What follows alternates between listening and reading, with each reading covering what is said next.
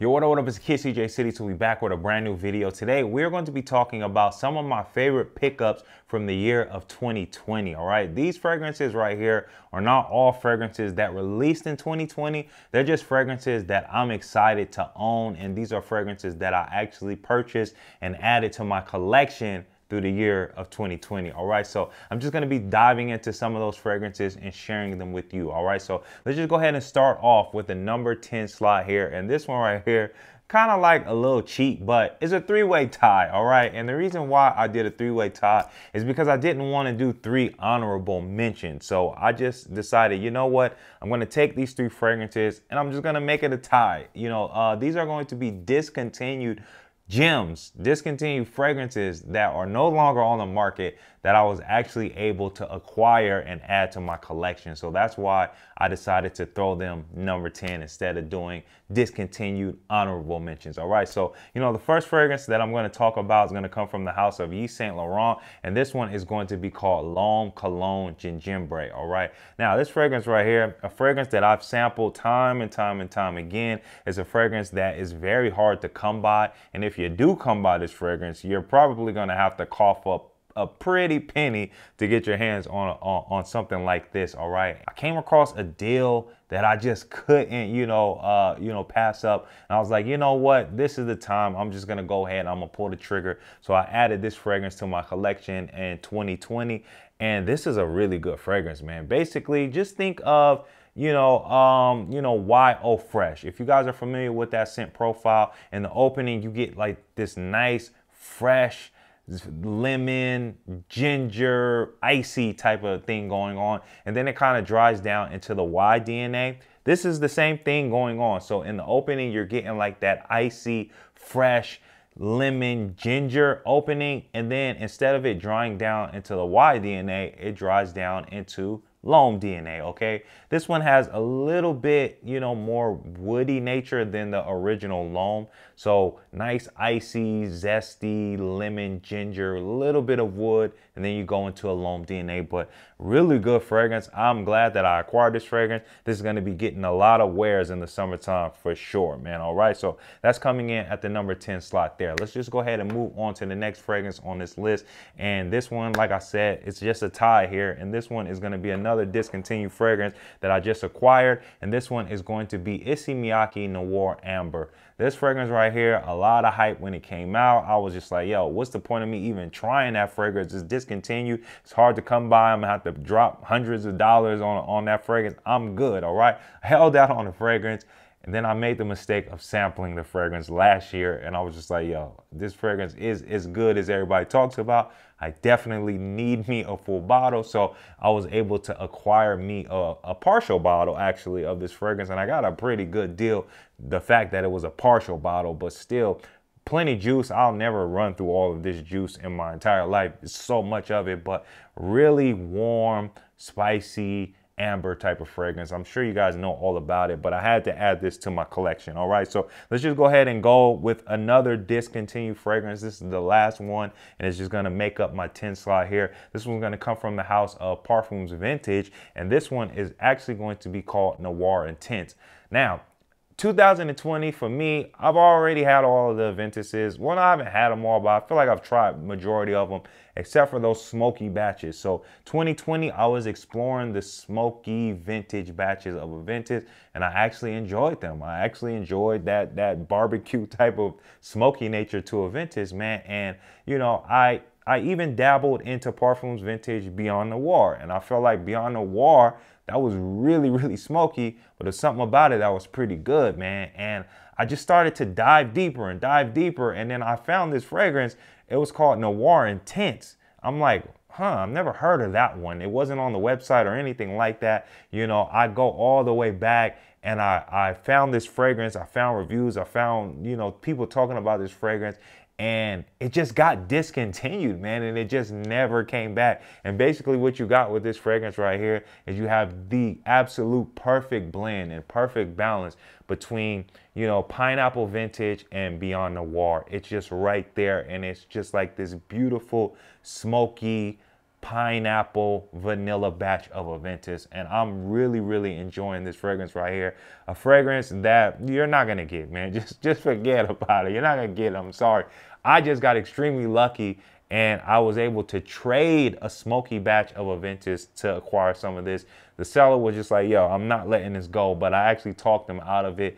This is very hard to come by. Try it for yourself. You can go out there and try it. If you guys are curious, Parfums Vintage, it does have like this weird type of vibe. So you guys want to know, does the vintage stuff have that weird, funky type of vibe? And I will be honest with you guys, yes, this thing did have it, but I have found a trick to get rid of that funkiness about, you know, Parfum Vintage. All you guys have to do is remove the cap here and just remove this little atomizer up here at the top. You know, rinse it off with a little alcohol or whatever the case is. Decant a little bit of this and then just spray the atomizer and just let it sit. Don't ever put the cap back on, because I found that the smell actually sets in on the atomizer, and every single spray you're getting that funky smell. So you want to get rid of it from the atomizer, and then your fragrance does not have that funky smell anymore. So that's just a pro tip, all right? I'm putting it on just for, you know, the purpose of this video. Got a cap, but typically it just sits on my shelf just like this.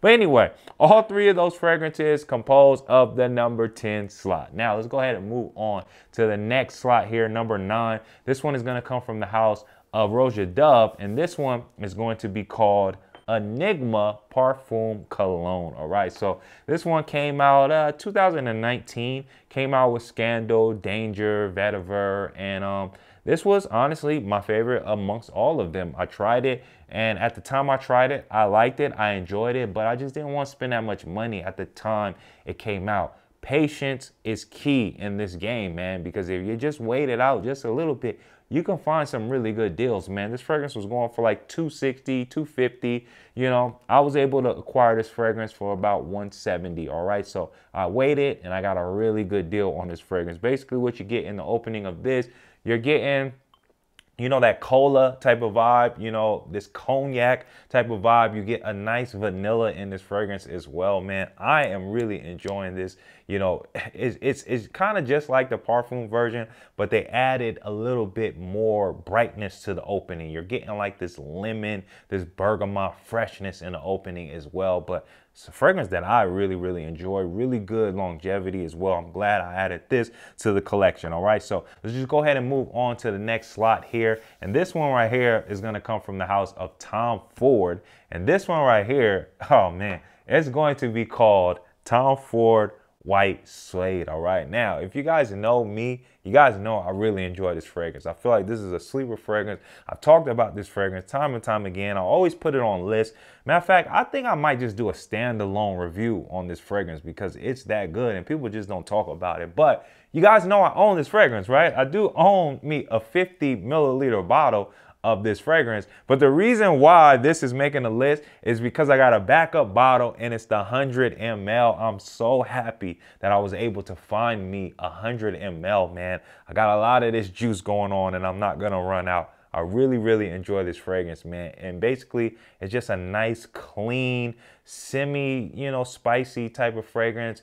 And then it's also like this, you know, kind of like floral type of vibe that you're getting with this fragrance. But just think of really clean, really fresh, slightly floral, little bit of spice. You already know how Tom Ford does. They mix things up with their DNA. But man, this is a really good fragrance. Tom Ford White Suede, the 100 ml. I'm so proud that I was able to add that to my collection. All right, so let's just go ahead and move on to the next slot here. This one actually is going to be a release from 2020, and this one is going to come from the house of Rochas, and this one is going to be called L'Homme. All right, so this fragrance, you guys might be used to that mustache. It kind of came out, it smelled like tuxedo. They came out with a new fragrance.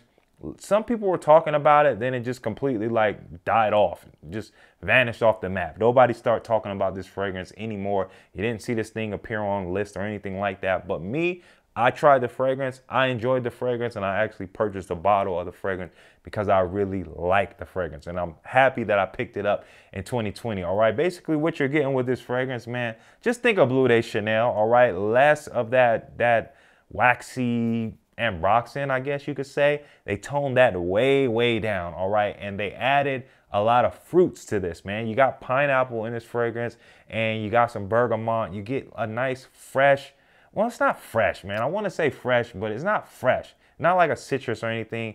It's just kind of something that's just like lively or something like that. You get like this lively, fruity nature in the opening, and then you get that mixed with Bleu de Chanel. That's basically what I'm getting to my nose. A fragrance that I really, really enjoy, and something that I'm glad I was able to add to my collection, man. So let's just go ahead and move on to the next slot right here. And this one is gonna come from the house of Armani, and this is a goodie. I really do enjoy this fragrance, and I'm glad I picked it up. This one is going to be called Stronger With You Freeze, all right? So I'm still here, you know, 2020 is wrapped up, and I'm still raving about this fragrance. And I wasn't just on a hype train. I wasn't just trying to hype up a new release. I really enjoy this fragrance, and I'm sticking to my guns. I really feel like this fragrance is better than the OG. I do enjoy this better than the OG. I don't enjoy it better than Intensely, but it still stands, man. It's better than the OG. Basically, what you're getting is that OG DNA, but you get more freshness in the opening. It's like this lime lemon type of joint going on. And then honestly, you get like this green melon or like this honeydew type of vibe with this fragrance, you know, and that just lasts through the life of the fragrance. It already had like this chestnut type of vibe going on, this little toffee vanilla type of thing going on there. And then you're just gonna add freshness from the lemon and the lime, and then you're gonna add like this honeydew fruitiness to this DNA profile. I enjoy it, and I'm glad that I added it to my collection, all right? So let's just go ahead and move on to the next fragrance here. And this one, oh boy, this is going to be something that you guys probably have not heard about, but I am extremely happy to add this to the collection, man. And this one is going to come from a clone house, actually. This one is going to come from Genre Parfums, and this one is going to be called Serene Latte. Basically, what this thing right here is a clone of is going to be Kilian Intoxicated. If you guys have saw my list, you guys know I enjoy me some Kilian Intoxicated. I've been working with like this 30 milliliter decant.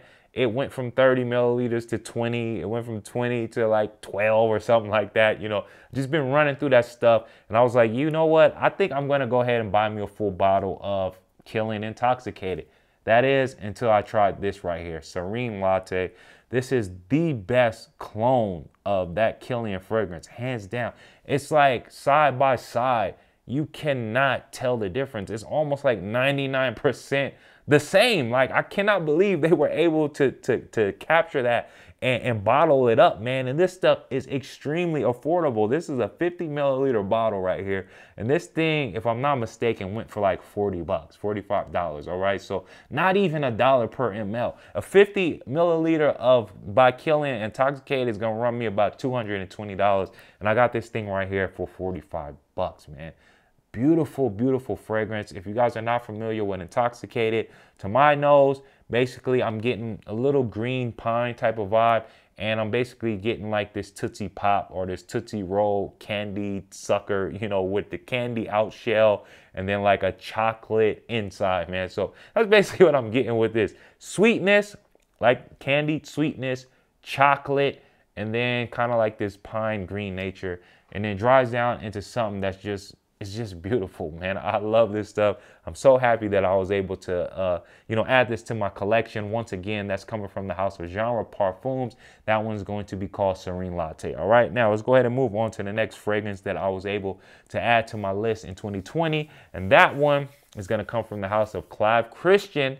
And that one is going to be called 1872 for women. All right, yeah, I caught you. You probably thought that this was the masculine one. Nah, this is the one for women. And I've been telling you guys about this fragrance, and I've been waiting to get my hands on this fragrance, and I was actually able to get my hands on this. Don't let that female tag fool you. This is a really good fragrance, and dare I say, it's better than a masculine one because they add a lot of fruits to this, man. So you're getting pineapple, you're getting lemon, you're getting mandarin orange. What else is in here? You're getting blueberry in this thing. You're getting some plum in this thing right here, man. So in the opening, you're getting like this nice, fresh, fruity overload. It's just a beautiful spring fragrance, man. And then it's gonna dry down into like this woody, musky type of fragrant. I really enjoy it. I can't believe they think this is a woman's fragrance, because I don't think women can pull this off. Maybe you can, but I really feel like this leans masculine. Maybe it's because of all of the fruit that they dumped on it. They might think a man probably doesn't want to walk around smelling, you know, that sweet or that fruity or whatever. But I'm here to tell you, this mixed with like that masculine, you know, woody, musky type of nature. I think it might even be some vetiver or something like that, man. But I'm telling you, this is some good stuff. Go out there, try it, sample it. I'm telling you, Clive Christian 1872 female edition, man. This is the one for women, all right? So let's just go ahead and move on to the next fragrance that I was able to add to my list here in 2020. And that one comes from the house of Xerjoff. And I've been raving about this fragrance this year. And that one is going to be called Lyra, all right? This one right here, really, really good gourmand fragrance. It's a beautiful gourmand fragrance, sweetness, and it's just like this cookie type of vibe, man. And then it's just this vanilla type of dry down, nice soft vanilla. I like the vanilla in here. It's not like an ice cream vanilla or anything, but basically you get sweetness in the opening. I think this thing has caramel. I think this thing has licorice in the opening, man. So you're getting like this nice sweetness, all right? And then it kind of goes into like this cookie type of vibe, like gourmand natures, all right? And then it dries down into like this nice vanilla fragrance, man. This is definitely going to be a unisex fragrance. If you're a man and you want to pull this thing off, do not hesitate. Matter of fact, I didn't mean to do two female fragrances back to back, but this one right here, I'm telling you, another woman's fragrance that you guys might be turned off because it's marketed to women. You might see those notes and be like, yo, why would I want to smell like licorice and caramel and all this other, you know, girly stuff? But I'm telling you, it's a beautiful fragrance, and dare I say, it could be sexy, man. Depending on how you dress this up, depending on how you look, I'm telling you, good stuff. Go out there, try it, but I'm just glad I was able to add that to my list, all right? Now, let's go ahead and move on. We're here to the top two fragrances, man, and this fragrance right here, this was the best fragrance of 2020 to me until number one came out, all right? And this fragrance, it's just good stuff. Beautiful, beautiful stuff here, man. This one is going to come from the house of Rarana, and this one is going to be called Cherry on Top, all right? Now, this fragrance, it's a beautiful gourmand fragrance, man. And it's not like a overdose of gourmand nature. It just kind of puts you in the vibes of having, you know, like something that's gourmandish. And I'm telling you, I'm just smelling it from the top right now, man. Oh, my goodness. Man, this is some good stuff right here. It's like this powdery vanilla, man. Like, I'm getting that right away, like this powdery vanilla type of vibe. And then you're getting caramel in here, another fragrance with caramel, you know, but I'm getting like that sweetness from caramel in here. Then you also get like this little ambery type of vibe. And I feel like the amber goes in a different direction. It doesn't add like a kick of spice or anything like that. It's adding that depth, but I feel like it also is contributing to the sweetness in here, man. This thing says it has cherry. The whole thing is just red. You would think this is a cherry bomb, maybe Tom Ford Lost Cherry or something like that. But honestly, I'm not really picking up on much cherry. The cherry might just be blending with the amber, and it might be blending with the vanilla and the caramel to kind of create sweetness or something like that. Overall, a beautiful fragrance, gourmand fragrance for sure. You know, Rarana Cherry on Top. This was the best fragrance of 2020 for me until this number one fragrance came out, but still nonetheless really excited that I was able to add that. And the number one fragrance of 2020 for me, I've said this time and time again, is just a fragrance that just blew me away, man, and I still like this fragrance. That one is going to come from the house of BDK Parfums, and it's none other than Tobacco Rose, man. This one right here is like the best fragrance of 2020 in my personal opinion, a fragrance that I'm vibing with a lot. This is a fragrance that I truly enjoy. If you guys are out there and you're looking for, I don't know why you would be looking for that. Why would you even say that, City? But if you guys were turned off by rose fragrances and you think rose fragrances are bad and you hear me talking about this fragrance and you're reading the note breakdown and the thing got rose in it, I'm telling you, don't turn this fragrance away, because this is a really good rose fragrance. And this is a fragrance that has rose in it that I feel like you can definitely wear. This one is going to be more of like your classy dressing up, trying to come off as like sexy, you know, attractive, trying to get, you know, some attention, garner some attention from some women or something like that. I'm telling you, stuff right here. Basically in the opening, you cannot deny the rose. You're getting rose, but it's not a girly rose or anything like that. It's rose is there, all right? You get rose, but you're also getting like this amber, tobacco, spicy cinnamon type of fragrance right here as well. And then you're also gonna get like this chocolate and plum vibe to this fragrance, all right? So I always like to say this when I describe this fragrance.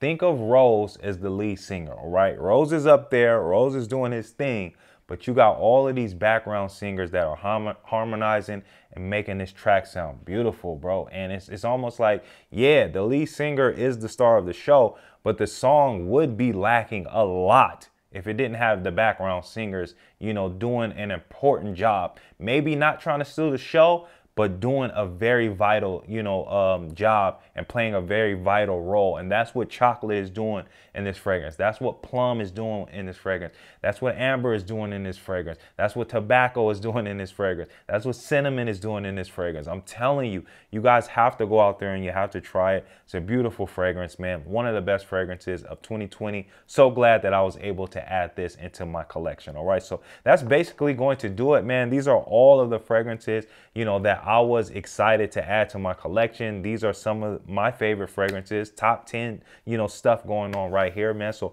drop those comments down below if you guys have tried any of these fragrances, man, and you guys already know what it is. I'm CJ City. I'm signing out until next time. I appreciate all the love. Peace.